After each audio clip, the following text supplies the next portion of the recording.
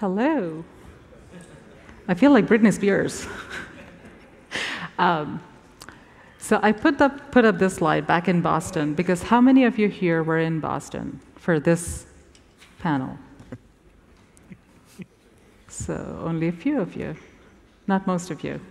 OK, so back in Boston, we did this panel, and this is a sequel for the panel. First, a quick show of hands. How many of you here are familiar with the Will It Blend series on YouTube? Wow, good. A good 1/3 of the room. So Will It Blend is like a crazy, I guess, series where they literally put anything in a blender and try to blend. There's an iPhone edition, there's an iPad edition, there's literally anything, any type of gadget, they put it in a blender and do it. So Bernd came up with this idea of, let's see if Cloud Foundry and Kubernetes can live up to that kind of statement of will it blend. So we did it back in Boston, and quick recap of that Boston panel, we kind of came to the conclusion that after the panel discussion that it was more of an and discussion, not or discussion, like Cloud Foundry and Kubernetes, not Cloud Foundry or Kubernetes.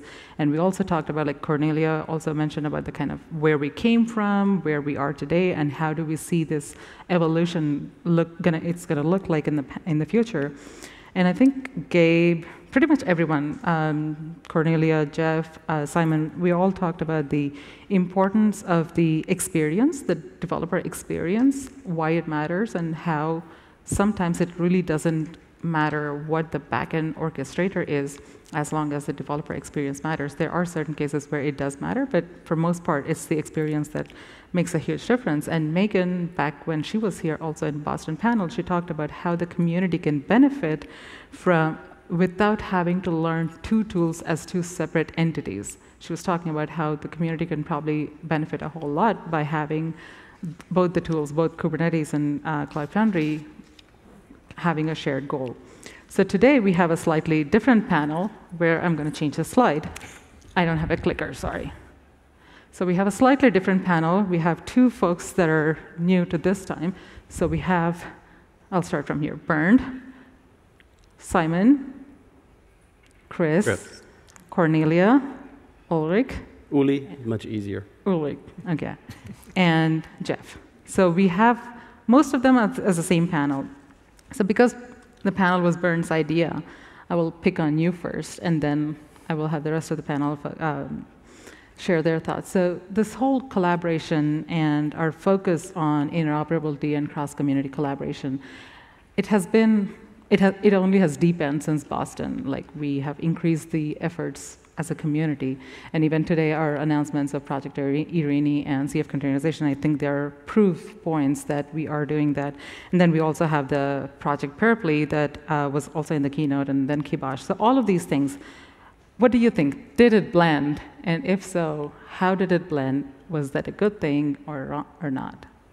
So yes, definitely it did blend, and it did blend quite rapidly. Like even back in Boston, I did not imagine things to kick off that quickly, like the projects that we have started together with IBM and SUSE, delivering already first results that quickly.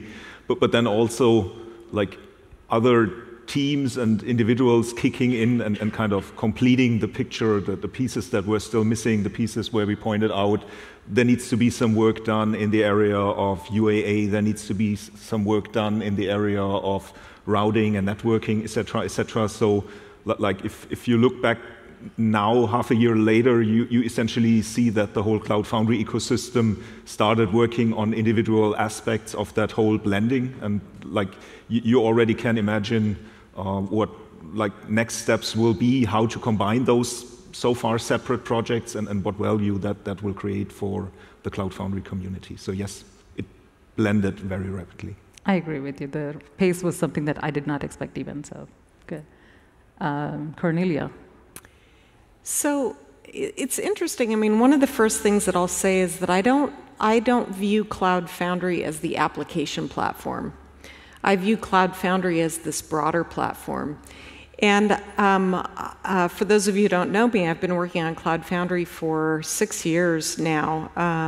So before Pivotal, before I was formally part of the product organization. But one of the things that I was reflecting on recently was the fact that when we began Cloud Foundry, and I say that in the royal we because I wasn't part of VMware, but when Cloud Foundry began, it really began with this application abstraction, and everything else was an implementation detail under the covers. That's really the way that the product started. And so there, going back to my comment about I don't see Cloud Foundry as only the application abstraction. I see that even though it started there, I see that it has this opportunity to be much broader than that. And when I think about these things blending, I think about it from that perspective. So it's a little bit different now because we have Kubernetes gives a set of primitives where rather than starting with an abstraction like an application abstraction and making everything else an implementation detail, which so 2 years ago, it didn't matter that it was Diego because that was just an implementation detail. What we're doing now is we're broadening the applicability of Cloud Foundry to a broader set of workloads, not just the net new cloud native applications. And so the way that I view it here is that Kubernetes, first of all, container orchestration is getting commoditized. I think that's very clear. And so Kubernetes being one of the options for container orchestration in the application platform in CFAR, right? Did I get the acronym right? Makes all the sense in the world, and that was something where I agree that happened very, very quickly, and I think that's great there. But now, if we take Kubernetes and we say, what other workloads can we build on top of that? And what are the patterns? We're coming at it from a building blocks perspective instead of everything's an implementation detail. And so there I think that, for me, the blending of Cloud Foundry is an expansion of Cloud Foundry into maybe different abstractions layered over the top of a commodity container orchestration. That's a great perspective. Uli? Well, Ralph and Cornelia already said a lot of good things that I would agree with. The one thing that I would add to it is I think the Cloud Foundry community has already, how do I say this, shared with the rest of the orchestrator community things like service broker architectures, and now the Kubernetes service catalog effort is very styled after some of the constructs already in Cloud Foundry. So from my perspective, it's not just taking the raw Cloud Foundry effort, let's say the application runtime, and making it work on Kubernetes, but also making Kubernetes and possibly other communities, to Cornelia's point, really benefit from the experiences, because at the end of the day, it's all about apps. So I agree with that. And the orchestrator is a very, very useful part of that. And again, thinking through how these emerging efforts around networking, native efforts, and so forth are going to help the applications become more interesting, I think is the trick to the whole conversation. Yeah, I would actually agree. I mean, what Cornelia has been saying is right. I think we're on a path. So going back to your question, whether did it blend, the answer is absolutely yes, it did blend. And I would even go further, and I would say still it continues to blend, right? Because at this point in time, we have, like everybody of the previous speakers just lined out, we have some of the building blocks in place, and some of them are coming together really nicely, and there are some others where there's still room to improvement. And when we're taking a look at what will happen as we move on forward, I would actually even go beyond the point of saying it's a question about Kubernetes and Cloud Foundry only. I would even go to the point where we're saying at one point in time, and this is maybe a year out, this is maybe just a half a year out, I don't know, at the pace, right? But it's not only just about the applications. When you look at cloud native programming models, when you look at functions, when you look at applications, when you look at containers, why wouldn't we want to have a platform at the end of the day that spans, from a programming model perspective, that entire stack on a common set of technologies, right? And of course, for us as a Cloud Foundry community, that's going to be a challenge to some extent, because now we have to watch out and we have to, even work more closely together with the Kubernetes community, with the functions people that are out there, in order to build that unified platform, in order to build these unified building blocks, such that we can deliver that kind of developer experience. Because what we and what Cloud Foundry does extraordinarily well, it's not that we created the best schedule or container schedule in the world, right? That's not what happened. But we're still creating the best developer experience in the world, and that's the thing that we have to carry forward, and we have to make sure that we are laying this out across these entire programming model paradigms. Very true. Chris? Well, one of the questions I have, and kind of following up on your point, is what else goes in the blender? So maybe I'll be the one to talk about Knative. Istio obviously is already in the blender, and there have been talks today on that. Knative comes along and adds a new programming paradigm and cloud functions. So it's going to be an ongoing question as to how these things are going to grow together and work together. And that's one of the things that fascinates me is what we're going to see come together. And I think that goes to the point of Simon's, it continues to blend. Yes. And to the expansion of the Cloud Foundry platform itself. Jeff, saving you for the last. Well, I mean, I'd like to echo that I was pleasantly surprised how quickly things moved with bringing the teams together and the ideas, presenting them inside the foundation, getting them incubated. And so that initial step, those initial steps for blending worked really well, and we're seeing some of the fruits of that labor at this conference. I liked the CFEE, in terms of production 1.0 and other efforts around that. It is about what comes next. Yes, and Irene, stick around for Irene next. It is interesting. I mean, Knative is a great point, and I think it addresses also some of what Simon was mentioning, that it was interesting, so pulling off the services piece of Cloud Foundry, making that a multi-distribution, multi-platform effort was kind of picking maybe some low-hanging fruit and making it easy. The effort then on our side to become more Kubernetes native is important. I think Knative, we don't know what the K stands for, is a reaction, well, the efforts from the Kubernetes side, hey, we need to actually think more about application deployment. And those of us that have been in Cloud Foundry for a while think, we actually have a really good solution here.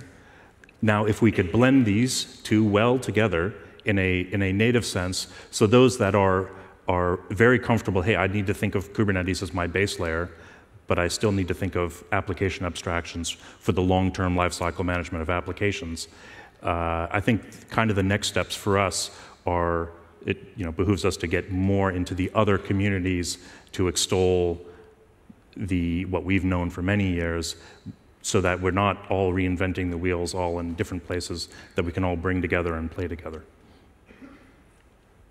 So there are some keywords I've been noting down here that each of you mentioned that kind of made me feel better about where we are headed, but also kind of brought me a little heartburn.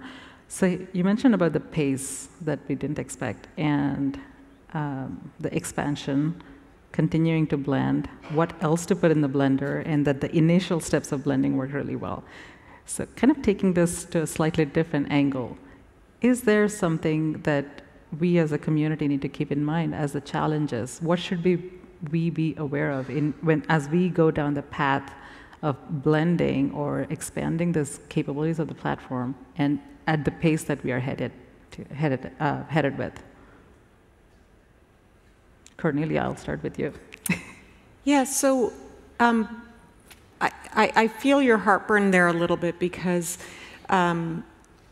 if we just take a look at all of those things that are going on, and you mentioned many of them, at the beginning, I was just sketching out the other day a number of pictures of what, forgive me, propeller head here, of what the, if you will, the architecture would end up looking like. And if you just look at these different projects, there is okay, so we've got Cloud Foundry layered on top of Bosch, layered on top of IaaS, and we've got different CPIs that go there. Oh, and one of those CPIs could be Kubernetes. Now, then who's managing the Kubernetes infrastructure? And then, oh yeah, that's right, Cloud Foundry could now either have Diego or it could have Kubernetes as the container orchestrator and so on. And so it became, there were literally, by the time you went through all those permutations, there were so many potential ways that Cloud Foundry, if you will, the broader Cloud Foundry platform could be instantiated. And so that brings with it a tremendous amount of complexity. What is the right model for that? And so I'm a little worried about that. The other thing that really I think we need to stay very, very, very focused on is that before we started blending even more in, it was relatively straightforward for us to break out the responsibilities of the people who interact with Cloud Foundry into two categories. It was pretty clear that there was a team that was managing the platform and a team or multiple teams that were using the platform, so the app team and the platform team. And as I see us see the architecture evolving in a potential way where it's a little bit of self-referential, I want to make sure that we as a community stay focused on the personas.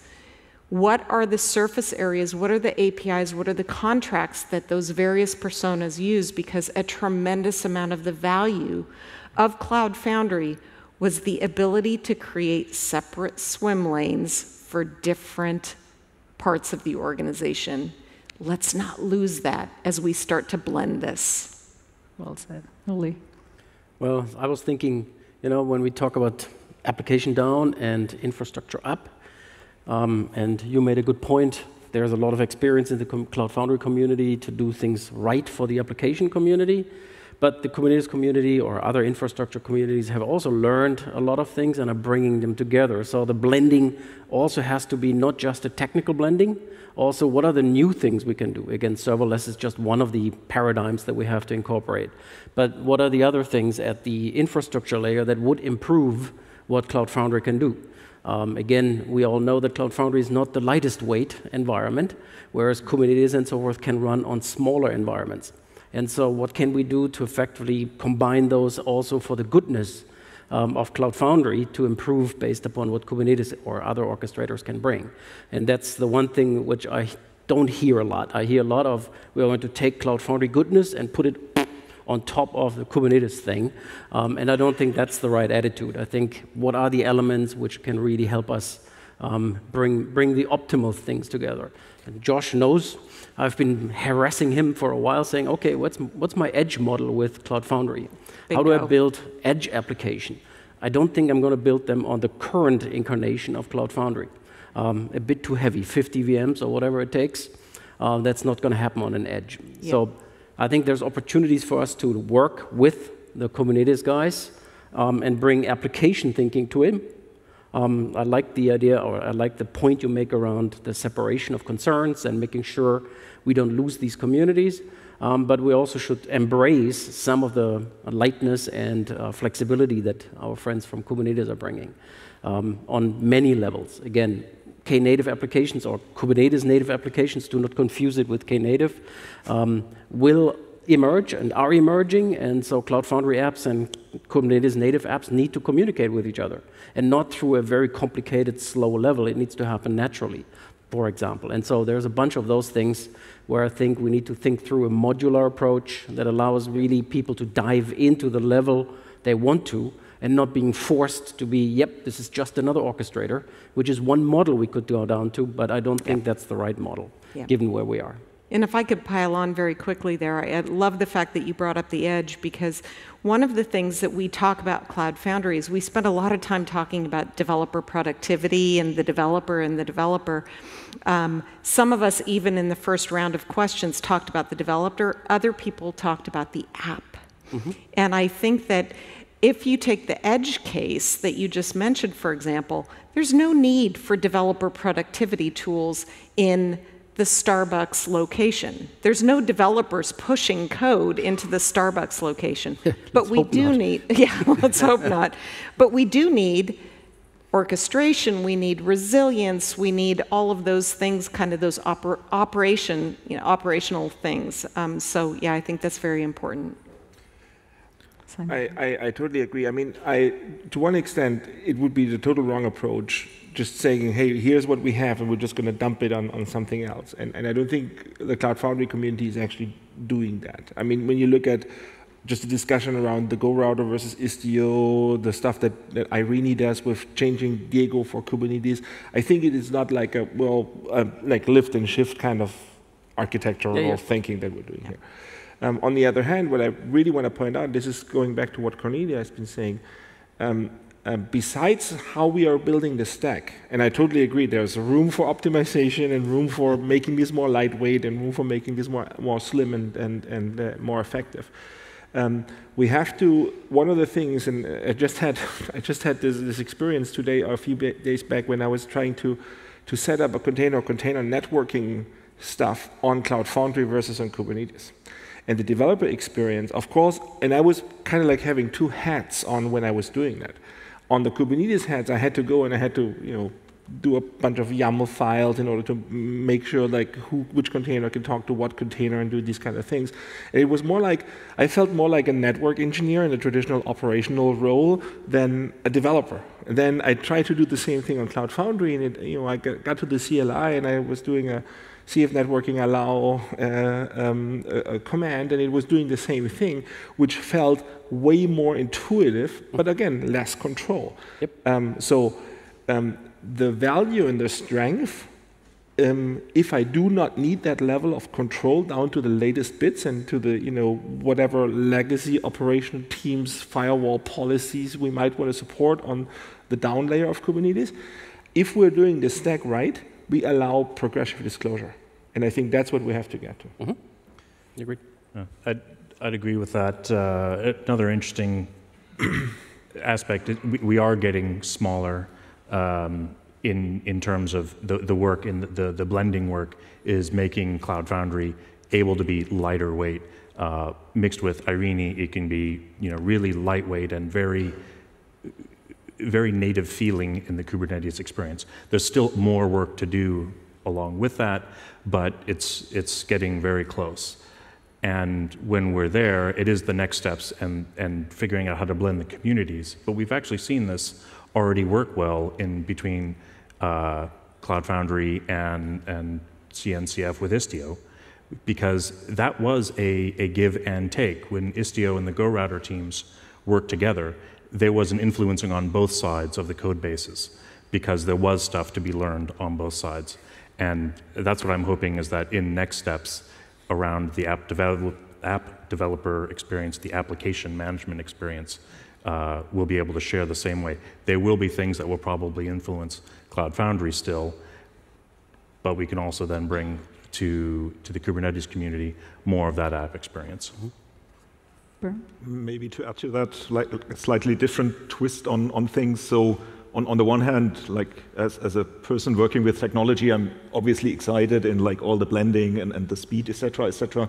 But then I think on this stage here, there's people that are also operators of those systems at the same time, and like also for the developers sitting on top of the platform, one thing is of utmost importance, which is keep their business going. I mean, like IBM as well as SAP are in that business for quite some time, and so like with all the blending and exchange of technology components happening, one important question is how to keep developers doing their stuff and keep applications up and running all the time. And I think that is definitely a stretch that we will also face, because yes, at some point in time we could say, hey, this Kubernetes thing is all cool and let's just throw away important pieces of what we have today and kind of spin up something new, but that means downtime, and this is something that business applications won't be able to allow.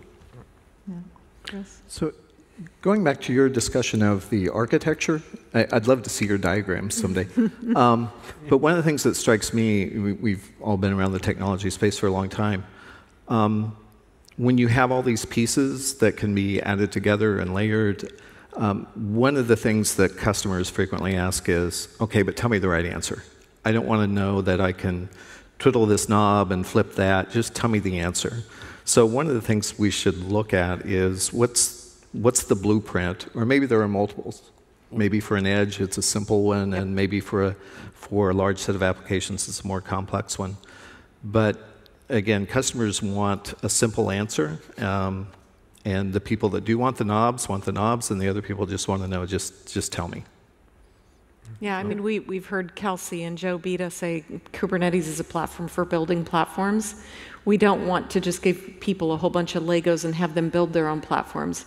That's part of our challenge, is to figure out CF in the traditional sense. The PaaS is one of those platforms. Functions is another one of those platforms. And so what are those additional ones that provide value to the industry and our customers? Yeah. In this setting, I'm not sure. In Boston, we did questions from the audience, but I'm not sure here. I do have one last question before we see if we have time left, and we can maybe ask someone to yell a question out. Between now and our next summit in April in Philadelphia, where do you see things going? Like, where do you see this whole progress going? And what should the community, I know we already talked about what should we be wary of, but where do each of you see this headed towards as we get closer to Philly? Bernd? Yeah, so definitely I think we will see the projects that have been kicked off evolving, and that won't slow down, that will accelerate. I think we will also see more of like the impact of things like Istio and Knative will have to, like the overall discussion in terms of like how important will those pieces be for a future evolution of Cloud Foundry, and I think they will definitely be very important.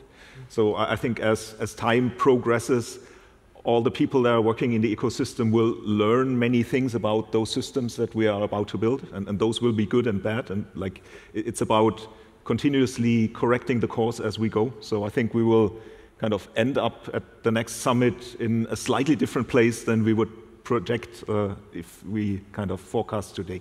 I like the continuous iteration aspect. I think that's extremely important as we figure things out as we go.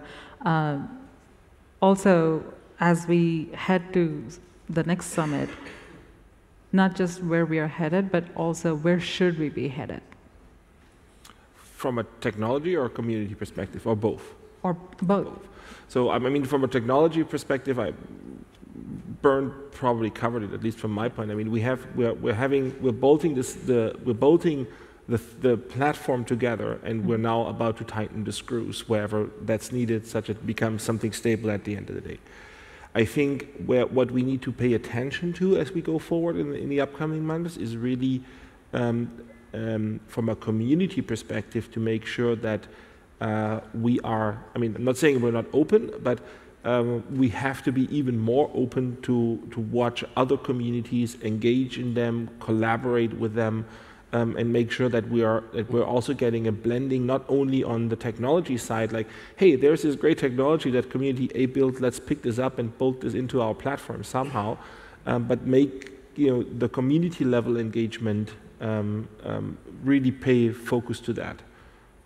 I think that's one of the things where I would think that between now and next April, where the focus has to be. That's a very important point. I think it's not the technology, it's not just the technology, it's the people aspect as well that have to be more transparent about the initiatives that are within the community and across the communities. Chris? Actually, I would just echo the things that these two gentlemen put out. The first is on the technology side, both Knative and Istio. And specifically on Istio, we're seeing real deployments now, customers playing with those and seeing how they operate. Knative is newer. But then just, again, looking at what the customers are doing, how they're using these projects that are coming out, and gaining that knowledge, and let it help us decide where to go. Very cool. Cornelia? I think that one of the things that will become very important to add to the blender, that is being added to the blender, is the ISV ecosystem. So in the past, it has been all about providing services to the PaaS user. So the service brokers, and being able to say, oh, I'm building a net new application and I need a database, or I need a message queue. What's happening now is, with Kubernetes being a platform that is going to host many other workloads, it brings kind of a different angle to that marketplace. I think more and more ISVs are going to start to run their applications on top of the platform. I would like it to be the expanded Cloud Foundry platform. What does that mean? And what are the patterns that are going to emerge from that? Yeah, I want to actually pick up something that you said. I think it would be really useful to think through what the developer experience of the Blender is and what the operator experience of the Blender is at these various levels that Simon kind of pointed out. People will need knobs for certain scenarios, but you want to hide them from the developer. So how does that really work? What can we do to preserve some of the elegance that Cloud Foundry has brought, but still bring the power of the Kubernetes interface or environment into the system and make that blend as well while keeping it separate, which is going to be a fascinating little thing. But I think that's an important one. Jeff? I mean, just agree with a lot of what was said, but thinking concretely just 6 months from now, it would be nice to see, there's a lot of stuff that we've seen today, people with real depth of knowledge are able to stand up and create production workloads with this. In 6 months, I'd love to be able to say a hobbyist or you know, an innovative thinker in a large org that only has a little bit of resources can set up their own production, confidently set it up with just a few lines and be comfortable that what they have, they can then advocate it within their organization. That, I think, is a concrete next step I'd like to reach. Mm-hmm.